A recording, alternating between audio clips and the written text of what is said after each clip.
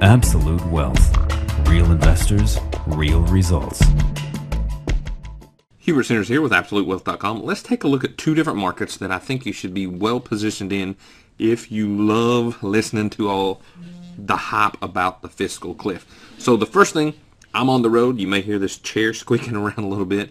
Oh, before I start that, if you are a veteran, I know today is Veterans Day. I want to thank you for your service to the country. We all appreciate it. The gold market is what we're looking at. You can see on the daily that we do have a solid uptrend. I'm going to use the digital ink just because it makes it so much easier to get the point across. So we've got a solid uptrend here, and then we had a solid downtrend here, and now we're back into uptrend mode. So we've got some potential of gold could get to 1800. All right. So that's one market that tends to go up when people are talking. I'm just going to have to move out of that chair. That's the squeakiest chair I've ever been in my life.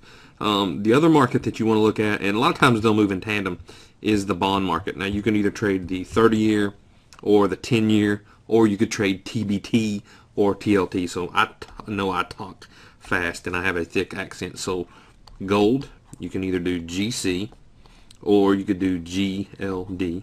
Bonds, you could do the 30-year, you could do the 10-year, or you could do TLT or TBT. Now, one of these is an inverse ETF on the bond market, so you got to know what you're doing there in that situation.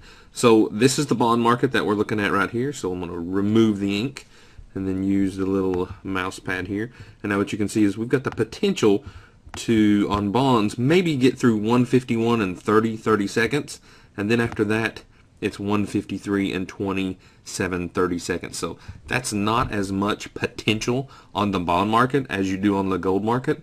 So either one will do okay, but I think you'd be better positioned in the gold market. Good luck. Hope it helps. I'll see you in the next video.